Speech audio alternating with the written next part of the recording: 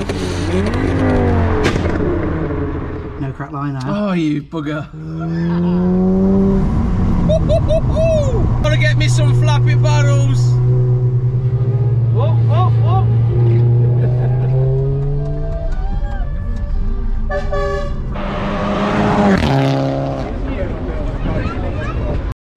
Hi guys, welcome back to the channel. So while we're down at Automodz, we've got this car in that's having some work done.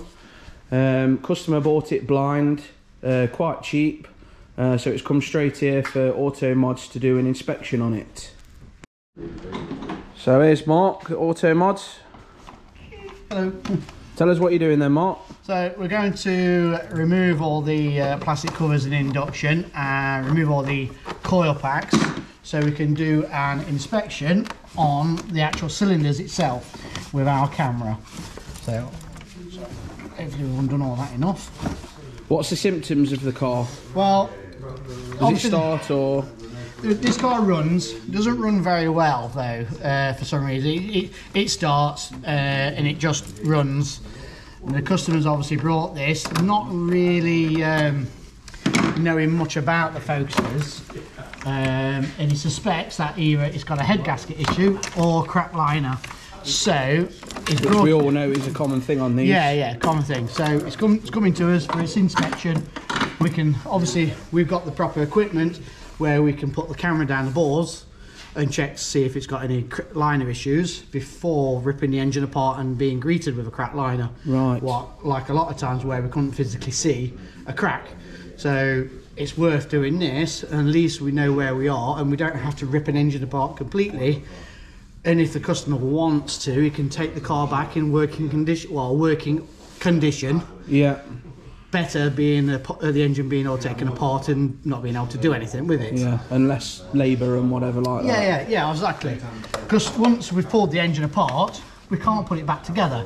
It's no point because we've got to put money into it to rebuild it. Yeah. And it's not worth doing that if the engine has a crack in it. Yeah.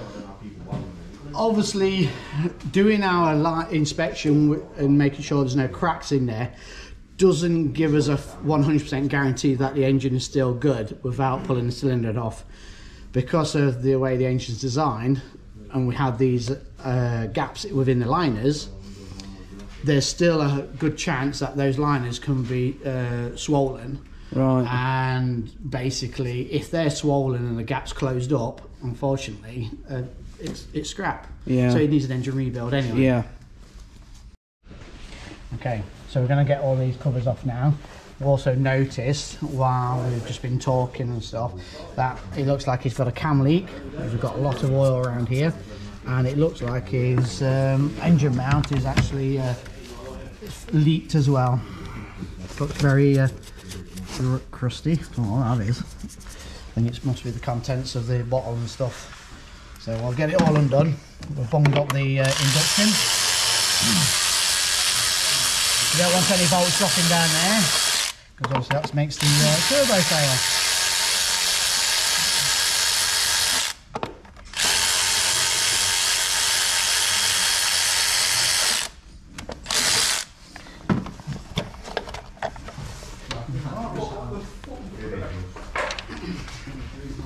Probably not much you can see at the moment. It's a very oh yeah, it's got an oil leak going on top of the cylinder head too. So something else to address.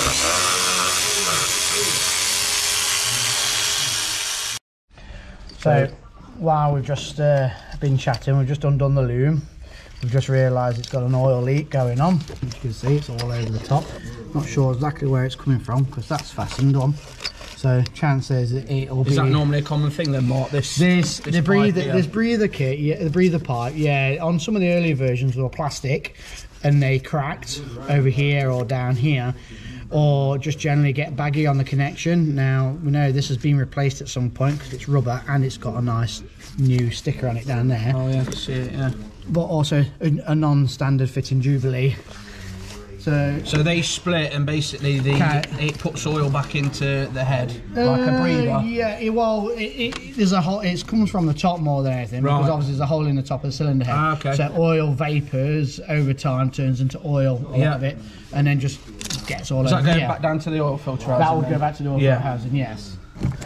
And to remove the coil packs from the spark plug, because we need to do a full inspection. The cylinders.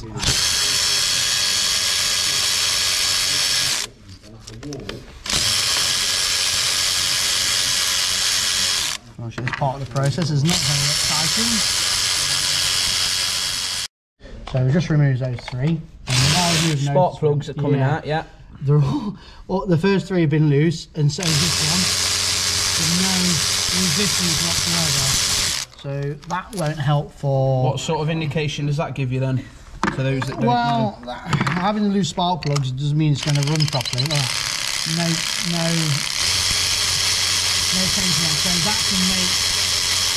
So that can make compression issues. It's not like virtually sealed properly. Yeah, exactly. So it'll be leaking. Could that be what's caused the oil then on the top? No? No, because they're all pretty... Although there's oil there, there's oil gone down into the holes, but the plugs are quite clean. So obviously you're not going to get oil from the cylinders up here. It just doesn't happen. Generally with the... I was just sort of trying to clear something up for the viewers, that's basically. Fine. Having loose plugs would give you running problems, misfires, yeah, maybe, bad starting, because you're slightly lower compression. It should be, because it's leaking past there, not the actual seal of the actual plug. Okay, so you can lose compression past the plug, and when in turn gives you a bad start, bad running. What plugs have we got in there? Standard ST plugs. So yeah, so this is our camera system. Nice little snap-on unit that we use. With our little camera, we've got two. Well, it's actually got two cameras on it. Let me just clean the lens. There you go.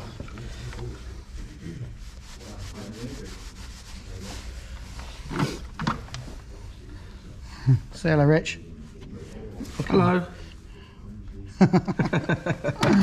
Okay, so we're going to put it on our side camera view. We'll just up the brightness of the actual torch. Okay. It's a cool bit of kit, isn't it, that? So that, because it's really small, allows us also to check to see if the block mod's already been done. Right. Not all the time, depending on the shims it's fitted. If they've been left really long, because sometimes we can see them, but generally about 6% of the time we get to see the shims, but it's not conclusive. So now we're going to go down into the bore, and so ideally you want to be looking at the camera. So now we can see the valves, and we're looking at the cylinder adjacent to cylinder 2. So this is cylinder 1. And we can rotate all the way around and see what the issues are. Now we know that cylinder 1 looks absolutely fine. There's no cracks in cylinder 1. So then we just jump to the next cylinder.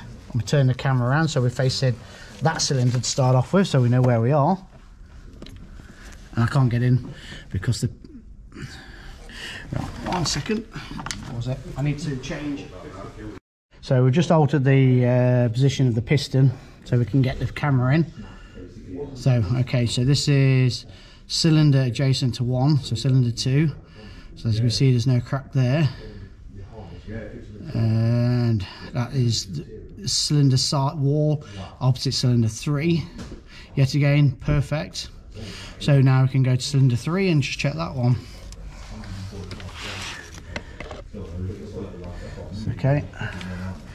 You can see that looks okay. That's in between 2 and 3. No, and that's in between. No, trying again. In that position. That's yet again. Oh good.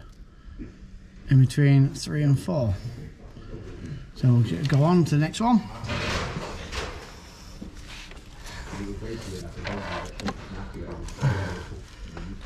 Okay. I need to move the engine. 1 second. Ian. This is cylinder between 3 and 4. That looks okay. All looks good as well. All looks dry as well, which is unusual because it certainly is an issue going on.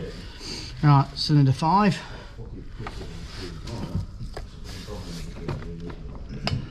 Okay, so we've got something going on. We've got a lot of oil in there.